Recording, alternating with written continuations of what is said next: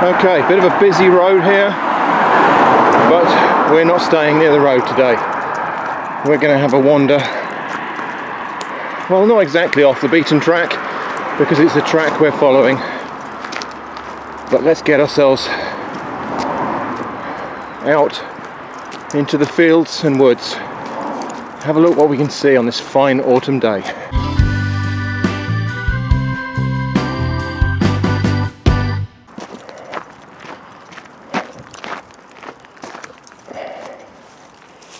Right, stay close.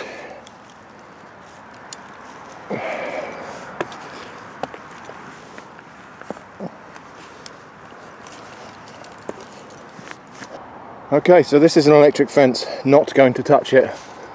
So we're going to head up along this track here, off into some woods. It's a lovely autumn morning, right near the end of September. A little bit of a chill in the air, but still not quite enough for me to put on the long trousers.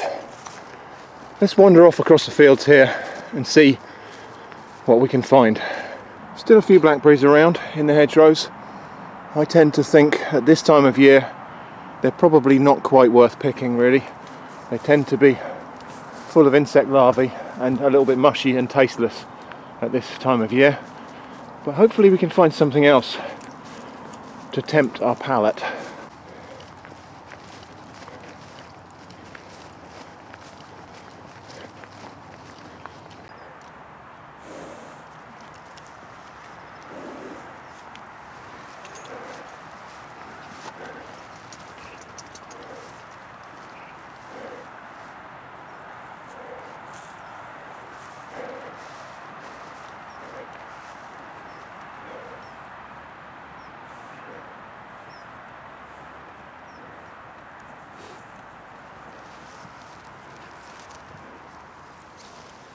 What do you think, Eva?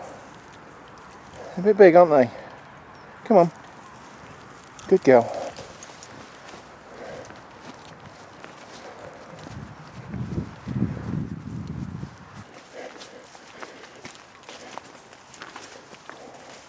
Come on, keep yourself moving. Come on.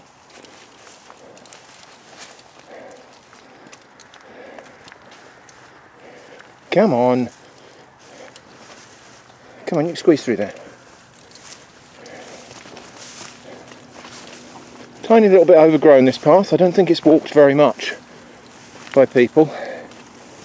And so I am, ouch, getting a little bit stung on my legs from stinging nettles. But never mind, it won't kill me. Let's just stop for a moment and admire the view.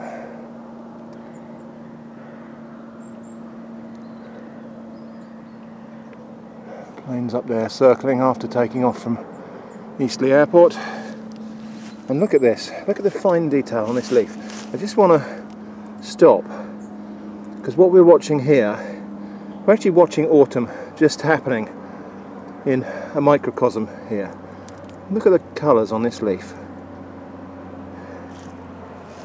Everywhere you look at this time of year, autumn is happening in little ways. So I got Eva back on the lead now because we've got to go over a railway bridge here, footbridge over a railway. I think it might once have been a road bridge, but we're going to cross over the railway here, and I obviously don't want her darting down the side and ending up on the track. That's Botley Station down there,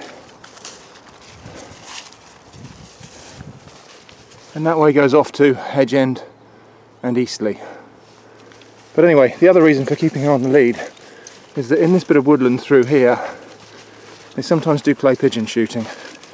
So I've just got to make sure there's nothing like that going on before we head off into the woods. Now, look at this. Here's something which, if we find them in a better place, we might be able to take advantage of today. Sweet chestnuts, and I can see, let's zoom in so I can show you, right there they are bursting open. So with a bit of luck, and if we get there before the squirrels, we might bag ourselves some sweet chestnuts today and have them back at home roasted. Here's one, squirrels had that one open, look. And I've got my basket with me, and I hope not to come back empty-handed today, but even if we do, it's worth it to get outside and just have a look at some of the sights of autumn. So here I'm just looking across a field into the sunlight with the dew on the grass. And it's just actually quite nice to get out here and see the world still trying to wake up, even though the seasons are kind of going to sleep. Okay, they're not clay pigeon shooting today, so dog off the lead. Wait a minute. Okay, so Eva can come off the lead and have a little sniff around. I have searched these woods in the past for edible fungi, and I didn't really find very much of interest in this location.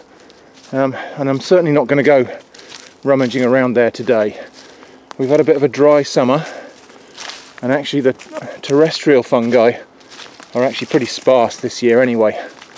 So I'm not focusing on fungi today. We're going to look for a few other things, chestnuts and maybe some fruit.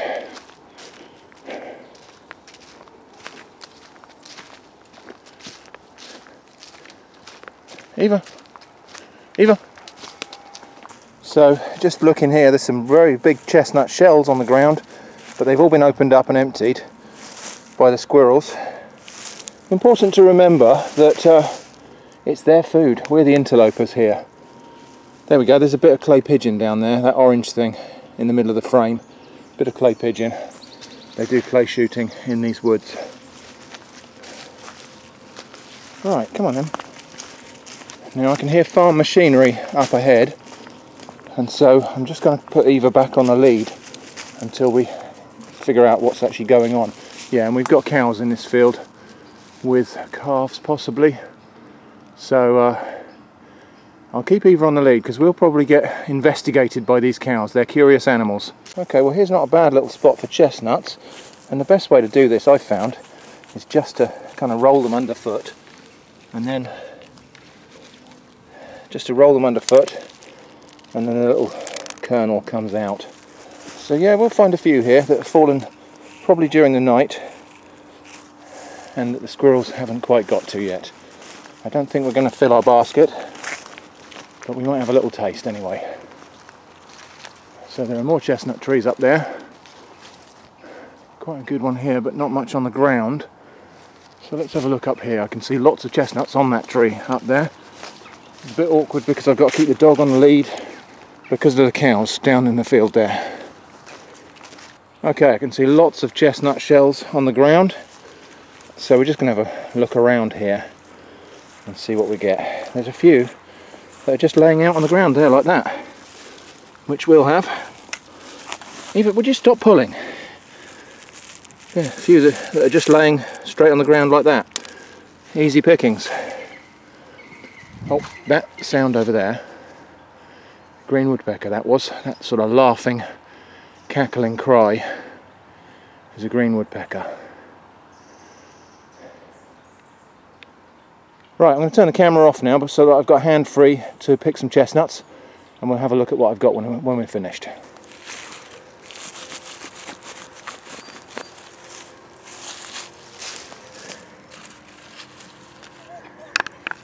Yeah, we'll be moving in a minute, Eva. I know, it's boring.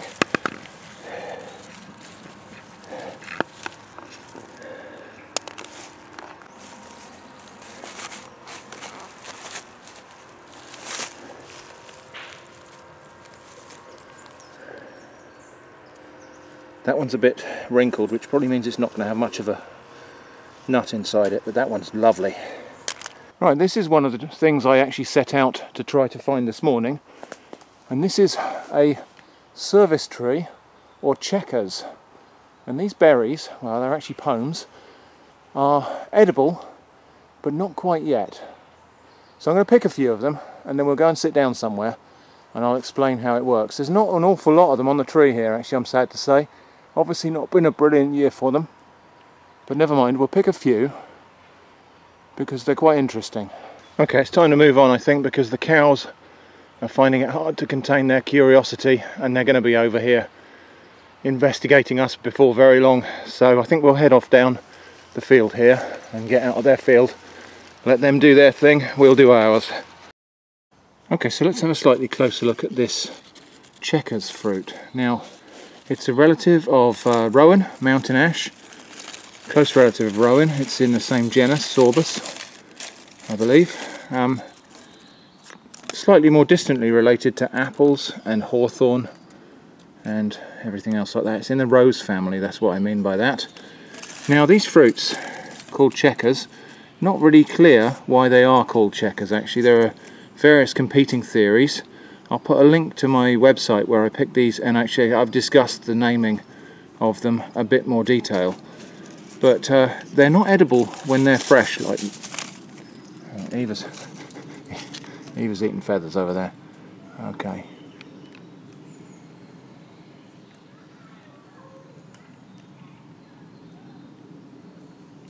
Yeah. Okay. Spash. Right. So these fruits are not edible in their fresh, sort of ripe state. They have to be over-ripened or bletted. A bit like medlars, which they are of course distantly related to, and so they have to be left to ripen, and they will turn from this sort of tan buff colour to a more purplish dark brown colour. You can see this one here has actually started to go, but it's still not quite ripe enough to eat. So they will soften and they will turn into a sort of brownish, slightly translucent purple brown colour, and at that point they become edible. And we'll cover that in another video, so if you want to watch that, please do subscribe and click the bell so you don't miss any future videos.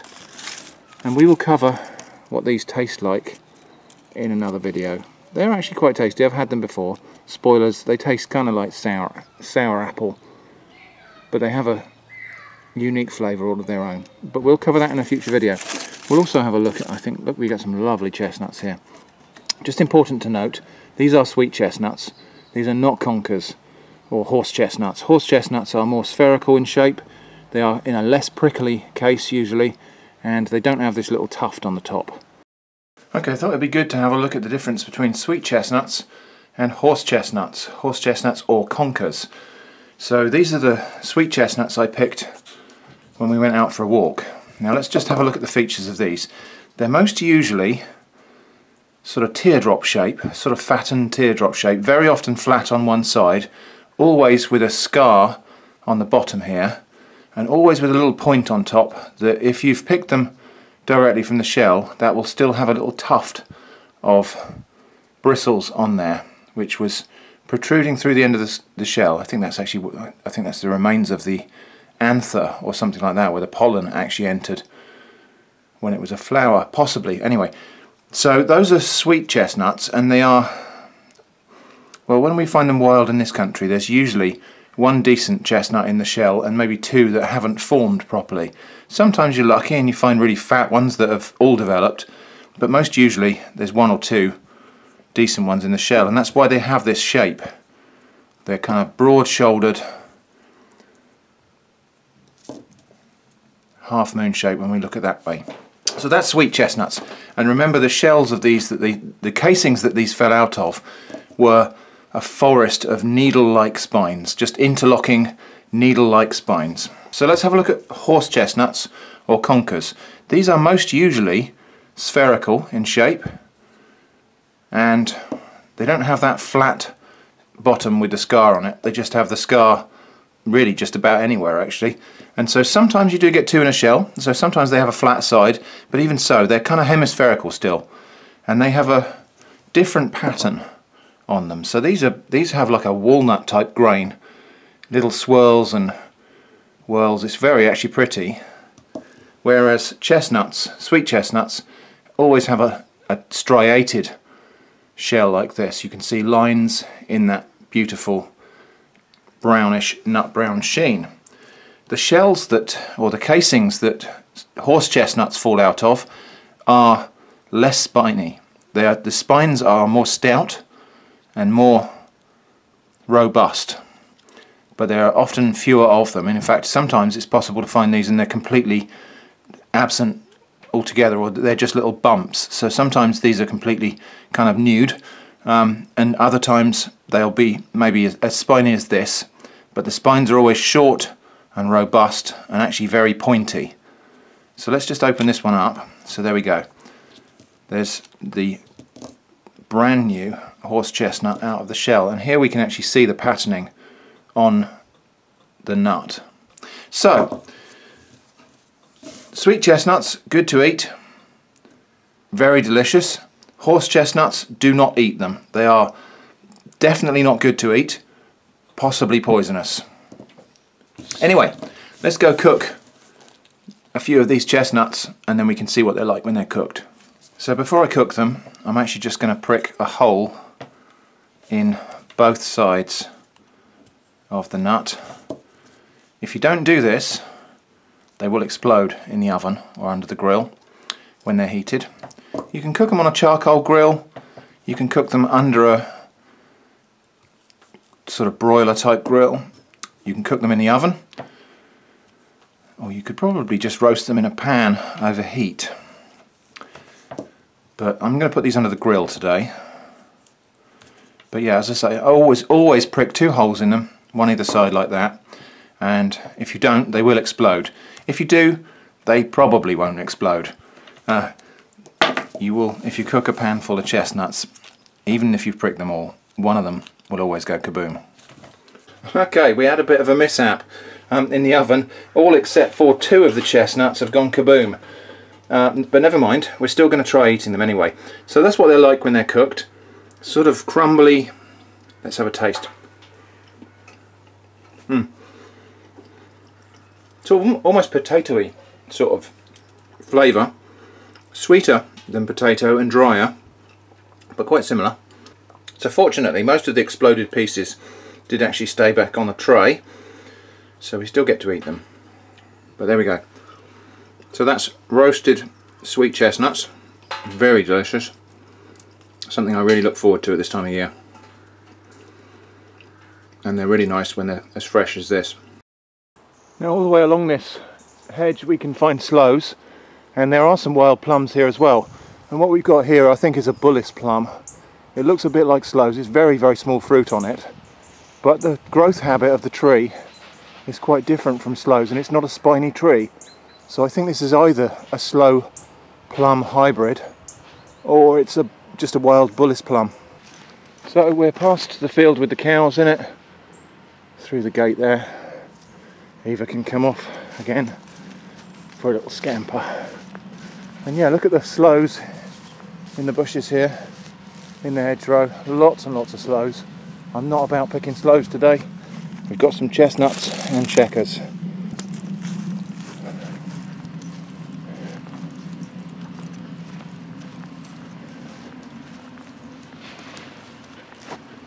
I don't know if you saw that on the camera. A squirrel just ran right across in front of Eva and she didn't even notice.